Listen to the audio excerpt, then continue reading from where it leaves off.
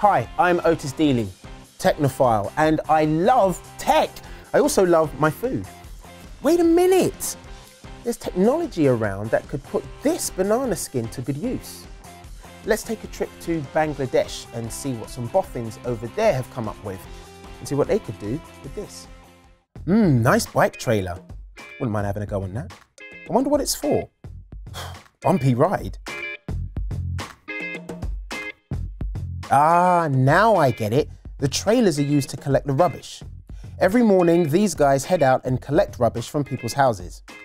Then, these women sort the food waste from other stuff which they can reuse or recycle. These food scraps get mixed up with the water and go into the main part of the digester where the microbes get to work. Hey, is that my banana? The microbes love it in here. They have everything they need to be happy and get cracking with anaerobic digestion. Nice warm temperatures, enough moisture, hardly any oxygen, and the right pH. Not too acidic, not too alkaline. They just get on with munching away on the food to make fertilizer and something else. Hold on, what's that? Sounded like a microbe fart to me. Oops, there's another one.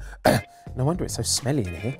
Of course, microbes don't really fart, but they do produce lots of methane as they digest the food scraps.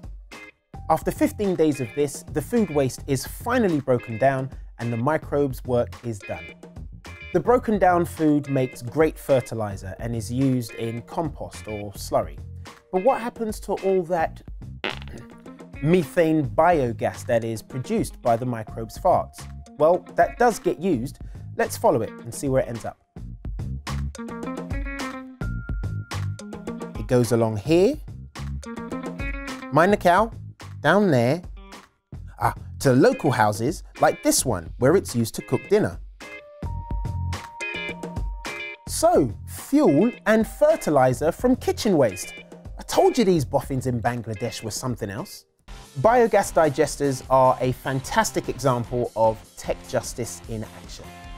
Tech justice is about giving everybody access to technology that is essential for life.